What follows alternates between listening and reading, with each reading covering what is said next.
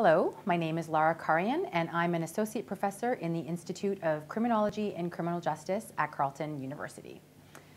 My research explores the interconnections of sexuality, technology, culture, and law.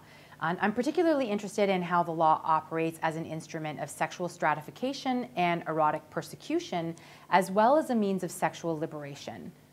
For the past few years, I've researched the extralegal and legal responses to teenage sexting, which is minors' use of digital technology to produce and distribute sexually suggestive text messages and images via cell phones or the internet.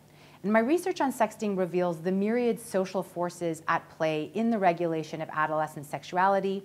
And I've also sought to clarify whether Canada's child pornography law applies to this category of sexual imagery and whether it's the appropriate means of responding to this practice. Building on this work, I've also explored how non-consensual distribution of adolescents and adults' sexual images, known colloquially as revenge porn, is being conceptualized and responded to by the courts, and in particular how emotional distress has come to play a more prominent role in criminal law than has traditionally been the case.